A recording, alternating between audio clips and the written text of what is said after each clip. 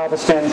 I've been there about 14 years. My co-worker here, Ryan Weiss, he's the prescribed fire specialist. He's been there about 3 or 4 years.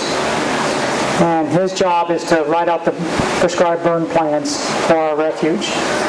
This talk's not going to be long. We're going to let the bale busting do the talking mostly, but I'm going to just go into before, during, and after. And when we started using the bale buster, and bale bond. Okay, and some of the results we've been getting. We came up with this idea mostly because these units we're using them on, they're satellite units, and they're quite a ways away, about 45 minutes to an hour drive, and so we don't have the luxury of being next door and watching this unit all the time, seeing what's coming up. A lot of times, a lot of our people don't visit that unit for at least a year. I try to get to these units about at least twice a month, but along with everything else during the summer, it's a hassle. So we want to go with something maybe that can do the job while we're gone and save us a little bit of time, because we don't have a lot of personnel doing this, and now we don't have a lot of money. So our idea was to go to the Nash Prairie, the people who run it, and the Nash Prairie is about, I don't want to use the word pristine too much, but it's about as close as you're going to get to a prairie, ideal prairie, what you want out here along the coast. And we got this idea, one of our biologists, Mike Lang, he said, well, why don't they're haying, and this hay contains a lot of great grasses, great forbs, a lot of diversity in it. Why don't we just buy hay from them, go out there, use the bale buster we borrow from Atwater Wildlife Refuge, spread it out, and let's see what happens. Well, I thought that was a great idea, but there was a certain amount of preparation before we had to do that. For one, when we get this land, we don't usually buy prairie, and this land was a consequence of us buying bottomland hardwoods. The prairies were attached to the bottomland hardwoods we bought. Most of our money is for acquiring land is for bottomland hardwood, but fortunately we got these 2 prairies along with it. I'm going to talk about the Buffalo Creek Prairie, which is between Bowling and Damon, or Guy, and the Eagle Nest Lake Prairie, which is about 5 miles east of Eagle Nest Lake, the Nash Prairie. And so when we get these prairies, we get them from these ranchers, and it's what you think. A lot of these prairies are degraded, they're hurting, they're overgrazed, they're full of lots of non-native plants. This isn't a non-native, this is annual, which is native, but it increases with cattle grazing, and it's unpalatable to them, so it starts increasing. But what I found on the Buffalo Creek Prairie, if you'll recognize that, three-footed sedge, tons and tons of three-footed sedge, many, many, many acres, even on the uplands. It tends to favor a little bit wetter soils, but this thing was creeping up into the uplands. So we had and there's other ones, rat-tail smutgrass. This is what I picked along here. Dallas grass and daisy grass. I mean, I'd have to say, just from looking observations 5 years ago, we had probably 5% native forbs and grasses, and about 90 to 95% of these type of grasses, including the Bahia grass. So we got the cattle. When we get the land, we take the cattle off. No more cattle. So we decided we needed to burn it if we were going to remove a lot of the thatch layer and make our herbicide treatments more efficient, because otherwise we'd be spraying on thatch and dead plants, and our herbicide would just go to waste. The only herbicide we used was a herbicide called aquanite, which is a generic rodeo, which is aquatic glyphosate. It's fairly cheaper than Roundup, and we save a lot of money. But we either used a boom spray or a backpack sprayer, and at one point we used an aerial spray because there was many acres that warranted using an aerial spray of glyphosate on these deep-rooted sedge populations. And it knocked it down, and it killed a lot of it. There's still a lot left in some of the drainages, which we have to treat. But it killed a lot of it, so after 3 years, we let that fuel load come up again because the cattles are off, even the non-native grasses started growing, started filling up and giving us a good fuel there for a burn. So after 3 years, we decided to put a burn on it, but we wanted to do that. The only time we could do it is in the winter months because the smoke had to go to the south, so we needed a north burn. We also needed the grass to be dead from a hard frost, and we got all those conditions about 4 years ago, and with 25% humidity. So we went in there, we ran a burn along 800 acres, and it was like a moonscape. We totally knocked out everything, burned it to the ground, 800 acres. Of course, it didn't kill, like we had said. That came back within 3 months. It looked like it never was burned at all. But what it did was allow fresh growth to come up, and that meant more leaf surface, more fresh leaf surface for our herbicide treatment. So we didn't waste a lot on dead growth. So once we knocked out sprayed the deep-rooted sedge again, we felt it was time. There was enough open space from the burn in May, which is a little late, but we decided to purchase those bales at the Nash Prairie. And I thank Aaron and Nash Prairie for getting us those bales 4 or 5 years ago and last December. And we used a bale buster, which you'll see by the demonstration. Each bale, we probably covered about half an acre. Doesn't seem like much, but it threw a lot of that native prairie and seed all over the place, scattered, wind blown it. And so just even the hay that got thrown down, the seeds went scattered everywhere, the wind blew them everywhere. And so we did this about 5 years ago. Started with 30 bales, and this year I went out there in May. I also went out there last week, but May I walked around where we did the bales, and it was like night and day. I'm not saying this is going to happen to you, but it was several acres of brown seed paspalum coming up, ready to seed out where there was never any before. And a lot of the non-natives were like our peregrine windmill grass, which you'll see in a lot of decreased fields. They were starting to get knocked down, covered up by the brown seed paspalum. There was also a lot of forbs that you normally couldn't buy from seed companies in bulk as much. It'd be expensive. Rattlesnake Master, Kansas, Blazing Star, which you can buy, but we got it cheaper from the seed. It started coming up in areas. Many types of forbs that you won't find at a dealership. We were getting that on that prairie where we burned and where we put the hay down. And it was coming up in other places too, because we took the prairie, put it in rest from cattle, and the prairie started rehabilitating itself. It started getting healthy. So we thought, okay, this is working. So let's try this at our other unit, Eagle Nest Lake, which is probably even more degraded when we got it. And we bought at least 80 bales. We still got a few more on there, 80 to 100 bales. We did the same thing.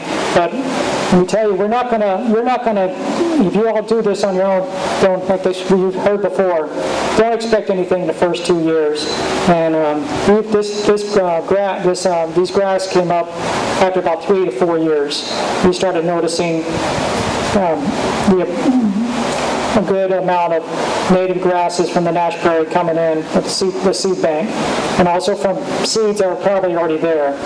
So we put this on Eagle Nest Lake. We did it after another burn. Some of you may not have the luxury of burning, so we put this. We wanted to do it in February. We thought that was the best time to start throwing seed down or the hay down to let the seeds get established. These seeds they came from the prairie. Most of them were taller grasses because they were cut in November, and that means little blue stem because new blue stem matures in November. Probably spike trisedum, rattlesnake master, all these tall grasses, they're going to be caught up in the baling process. But there also is going to be a lot of seeds that get taken up with it just from the ground, just from the actions of baling. And what we did, we went out there, we shredded another 80 bales, just took it out there and found a high ground and shredded everywhere. And like I said, we're just gonna leave it alone because we don't have the time and personnel to go out there and check it every week. So we left it alone, but what you want to take from this is going to be quick. If you're going to start scattering hay like this from good prairie, make sure you get it from do an inventory of the land you're going to grab the bales from. It could be square bales. Make sure that a significant part of it is going to be native, or else you're going to start getting back to where you started. Also, I would put it in there at the latest, if you can, the very latest March, but preferably January and February. Start throwing those in December, actually, when you get it. December through February, I suggest you start scattering the hay down. And that goes with any seed collection. Just if you go out there and just start throwing it in, and don't do it in seeds in the summertime. That way you might get some winter rains, it's cooler, the ground's going to be a little wetter, you might start some germination. So I talk quick, and that's what we did. It's not rocket science, it's just we thought this is going to work, and so far it is. And these prairies are upland prairies, they're like soils, as you saw on that demonstration table. They're a little bit more sandy alone. I don't know if they're going to work on more clay type soils, but we'll give it a try. Any questions? Can you use what we just saw, the seeding with the seed drill, in combination with bale busting? Yeah, if you can get the time and people right there. Like I said, our units were very far away, and we just don't have the time and the management to get out there all the time. But if we could watch it, the seed drilling would work too. But also with the seeds, if you can get seeds, you all may know this, but you definitely need to get more ecotype seeds. That means seeds of the seeds that grew here that are more adapted to these coastal environments. You get a seed from Oklahoma or the more higher Midwest, they're probably not going to germinate, or they're going to be sickly, and they're just not going to get going. Yes. When you made the palm bill, how high do you cut that? I didn't do the actual cutting. Would you know, Aaron? What was the question? How high do you How high? The question was how high did we cut the hay? We had a local guy do the cutting, and actually it was the guy that had been cutting there for years and years before that. And I think it was around 3 inches was what it ended up being. It was a sickle cutter.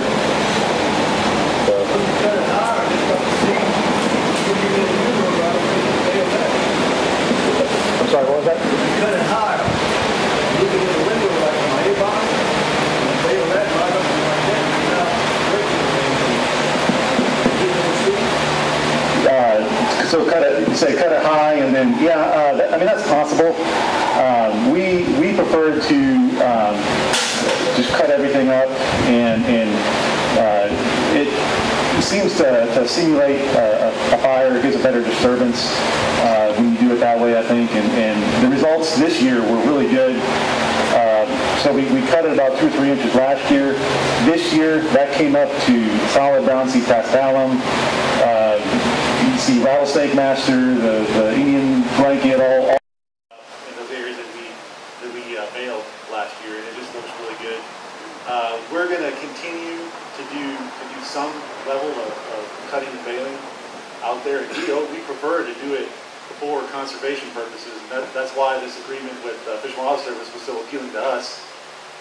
It allowed us to use the hay, to further restoration in that area and around here potentially. So really fit well with our goals, and we want to continue to do some of that every year as the demand will kind of dictate, I think, how much we do. If Fish and Wildlife Service can use 100 bales every year, we'll try to produce 100 bales every year. And if other folks, find that want to use bales from there, I think we can produce quite a bit. That's a very productive system, especially in these normal or near normal rainfall years. I think we got I want to say about 7 bales an acre off of that last year in average. And those are those big round bales you're seeing out there. So that's quite a bit of 7,000 to 9,000 pounds of biomass we get off of there. So it was predominantly, I think we hayed in November, predominantly maybe late October. It was a lot of little blue stem, some split beard, a little bit of everything really, but split beard, little blue stem, lots of Indian grass last year. So that's what, in those 2 bales that we'll be using here in a little bit, that's where they come from. We hauled them over here last week, I guess.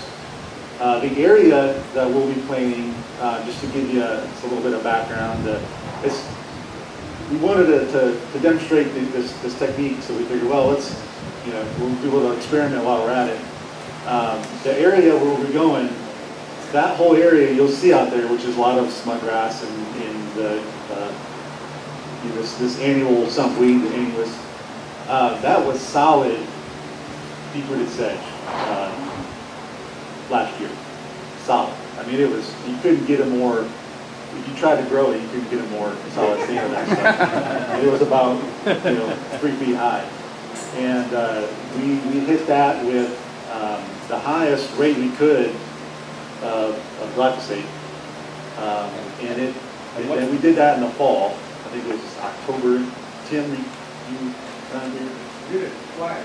Did it twice? Yeah, we mowed it, sprayed it, let it go back a little bit, and did it again. Okay. So yeah, there was some pretty, we went the nuclear option on it because it was solid sedge. We weren't hitting much else. There was no very little collateral damage there. What rate was that? We went the max. I think it's 48 ounces an acre or 64 maybe, whatever that max. I go by tank, 50-gallon tank, 90 ounces, but I use Aquaman and a small little bit of surfactant, but not too much because you'll gum it up. They've been using menthol seed oil, which we'll probably go to because it doesn't tend to come up our hoses and our little metal mesh filters as much. We'll probably go that route. Yeah, so we did that last year, finished that last fall. It looked dead. I mean, it looked brown. And I thought we got it, and all through this year, you had the late, it stayed cooler later this year. And it looked brown and dead for a long time. And about mid-June, finally, was when it finally started coming back. There's a few seedlings. I think some came back from rhizomes. But you'll be out, when we get out there, you'll take a look on the ground, you'll see what's come back. And then just last week, it was earlier this week, I finished with the backpack sprayer. I went out there and just sprayed all the little plants coming up again. So even though you'll see it out there, it's probably dying right now. It's taking in the chemical. And it takes a long time for that to die. It's like a month, 3 weeks. And everything around, you'll see a brown patch around it. And the sedge will still be dying, and a couple weeks later it'll finally die. So it takes a long time for that to translocate. But so that's what we did. We spot sprayed it here a couple weeks ago to kind of prepare it. We'll see what happens. I kind of shared Thomas's skepticism. It's not the right time of year. It may not be the right species, but we'll see. The cows are out there right now, so we'll let them in their normal rotation be out there for a while. I don't think it'll hurt anything. Probably, if anything, they'll stomp it in. Hopefully get that seed to soil contact. Once they get out of there, we'll monitor it. If we start seeing stuff come up, we'll put a little electric fence around it and keep the cows out of it for a while. So that's the plan on that little siding. So, on the sedge control, have you tried any other chemistries like sulfonylurea herbicide? Have you tried what? Have you tried any other new chemistry like sulfonylurea herbicide, sulfuron, or strictly started sedge and nothing else? The only thing we tried is plateau, which is right across the fence. So far it's kind of made it sick, but it hasn't really. We tried 2,4-D and dicamba before, which is again, 2,4-D in general is is a real harsh chemical. It's a restricted chemical as well, so it's really, the less you can use of that, the better. And it did some, it did a little bit of worked a little bit on the sedge. But I found if it's to the point where you need to use herbicide, I found the cheapest, most efficient glyphosate. Yeah. I mean, if you have any other recommendations or if you've seen success with other things, let me know. I'd love to, get the information from you later. Yeah. I just want to say, like Aaron, we had to use the nuclear option because we described it was what we found in our prairies too, and we didn't worry about collateral damage because there probably wasn't any other thing there, and we're still going to come back this summer and hit it again. It likes the deeper sedge, likes also ditches, these man-made ditches. We're going to hit that, and once it goes down, treat it again, and then leave it alone. You lay those, how many bales per acre do you lay down? Per acre. It's looking like we're doing 2 bales per acre. 2 bales per acre. Now it depends how fast you want to go, how slow you want to go. You can adjust that. It's a premier bale buster. I'm sure there's other brands that make bale busters. We got this from Atwater. So that's about what you put out there? Yeah. I'm not sure what the speed set for now, but it looks like we are doing, the way it was going a couple of months ago, it looks like we were knocking a ½ acre per bale. And they have those big round ones? Yeah, it's in there right now. Are these bale busters, are they available to individual landowners for rent? Are they available? I can't tell you that because we borrowed ours from Atwater. It's probably the only one in Fish and Wildlife on this side of the coast.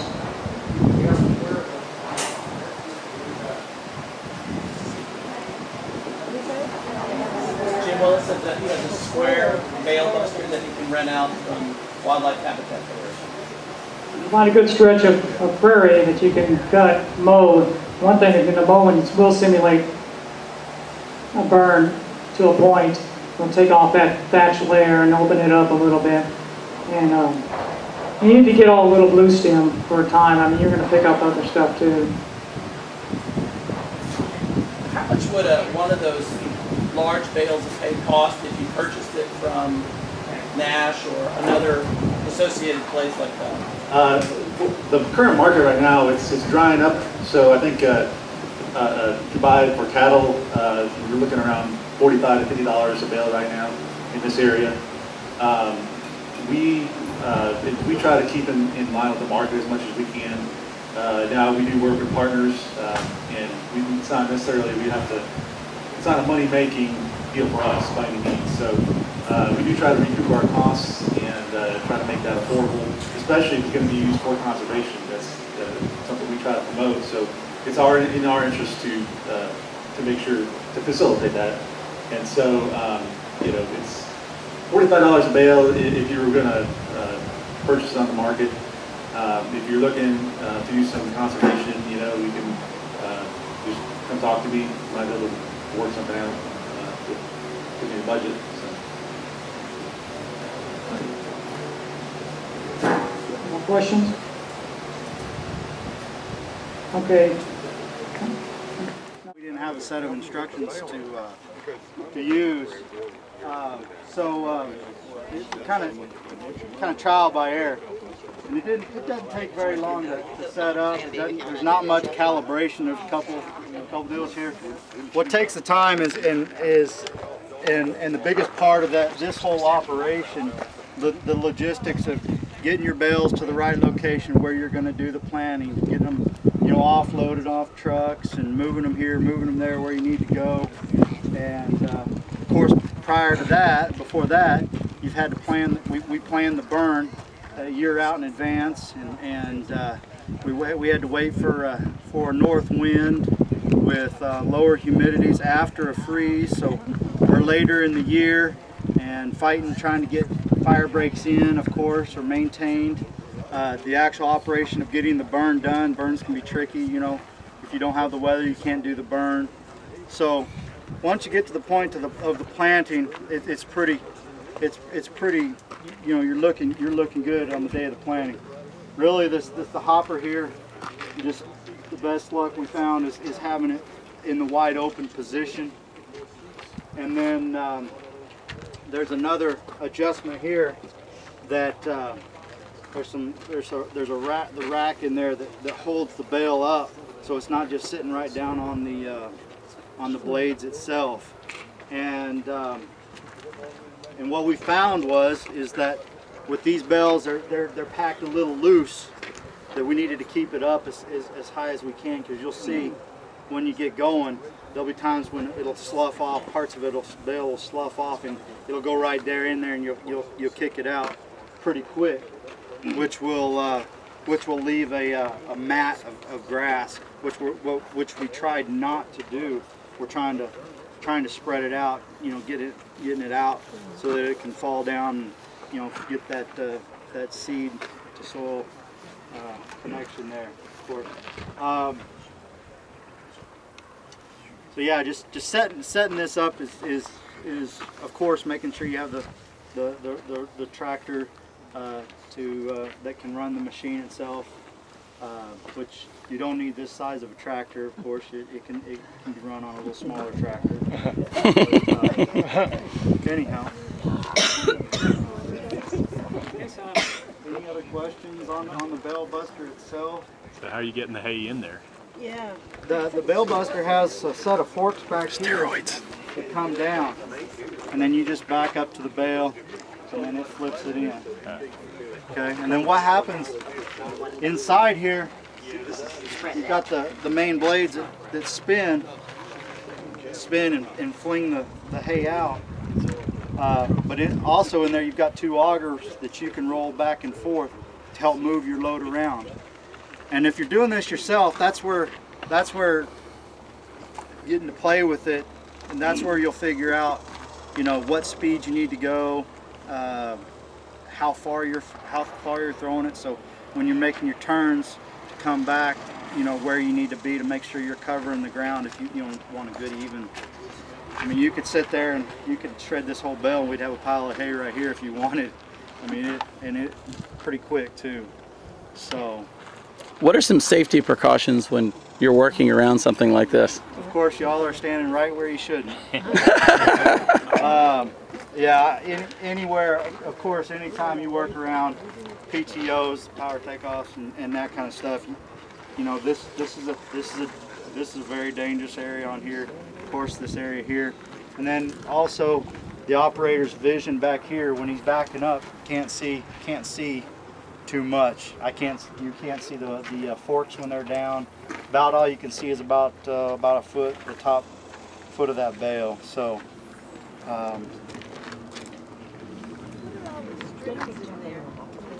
The strings are off the bales themselves, primarily. So we usually clean that out. We busted a couple before we come up. So we'll clean it up afterwards. We go in there and cut the strings off. When you bust her bush,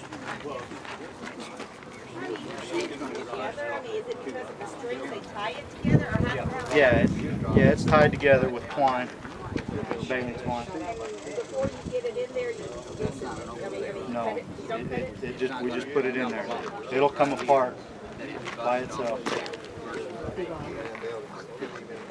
Any other questions? Quite a bit of that string ends up out on your prairie as well. There is some string that does end up on the prairie. Has it ever kept your machine Plenty of power there. I can't speak for a smaller tractor. I wouldn't why think. can't you just take the twine off? We do. We clean it off. No. We do before. A lot of times we did. Sometimes we expedite things. That's here and see.